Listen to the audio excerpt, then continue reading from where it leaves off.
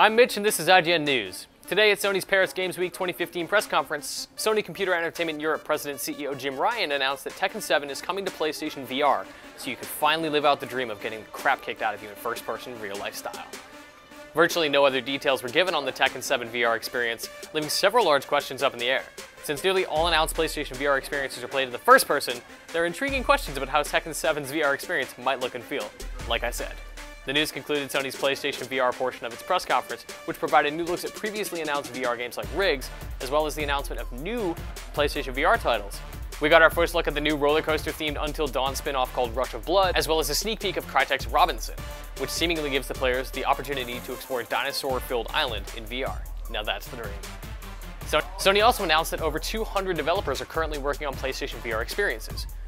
At Paris Games Week, Bandai Namco also confirmed that Tekken 7 would have exclusive content on PlayStation 4. For more on Paris Games Week and all things Tekken 7, stay tuned to IGN.